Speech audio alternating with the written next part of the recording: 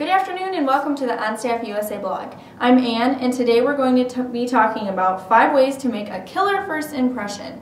So I went back onto Forbes.com and found myself this article. I found it very appropriate for this season. Whether you're meeting your significant other's parents this weekend, people that you want to impress like business people, maybe you want a new job and there they are, holiday parties, gatherings, social networking, 'tis the season.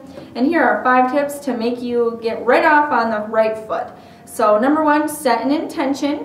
So basically, how you want people to think of you, that is how the kind of energy you should be portraying. So say, I'm standing across the room, I want people to think, wow, that girl is just amazing, I need to meet her. So make sure that you're portraying that kind of energy. And so set an intention.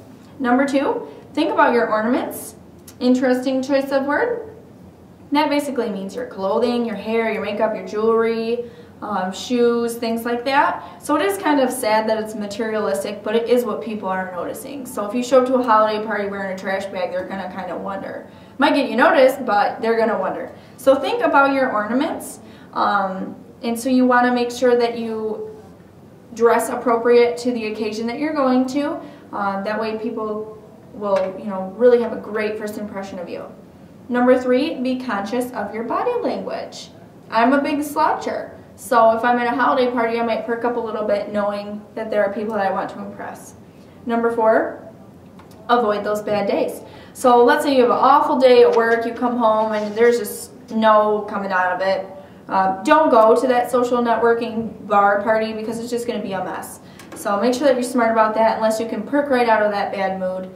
Because it's never good if you're having a bad day to go into a situation where you need to be at your top game, especially if it's an optional event. And last but not least, be interested and interesting. So it's just as important that you listen as you speak, and you need to get that ratio equal. You do not want to be the one who is listening all the time. You probably should talk. And you don't want to be the one who is talking all the time because you probably should listen.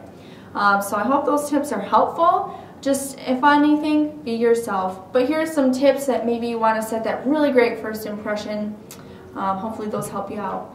So this week, we've got some great positions. One I'm going to highlight is our banquet serving position. We have 2 of them.